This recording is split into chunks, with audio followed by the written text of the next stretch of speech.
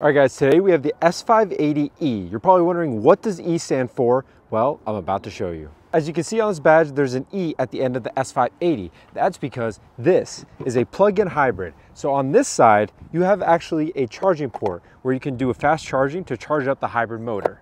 And on this side is your normal gas cap where you fill up gas. What's great though is that this car hasn't changed at all. It's the same super luxurious S-Class that you know and love, and it's so amazing to be in. Same thing with up front, it's the same luxurious S-Class, but let me show you something cool.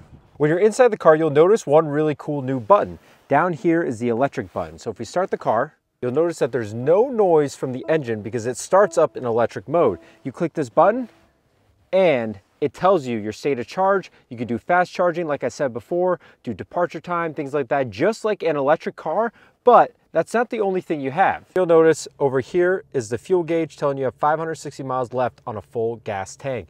And the other thing, when you drive it around, it is super quiet. It makes literally no noise because it's running off of an electric motor versus the gas engine. Let me know in the comments below what you guys think of the S580E.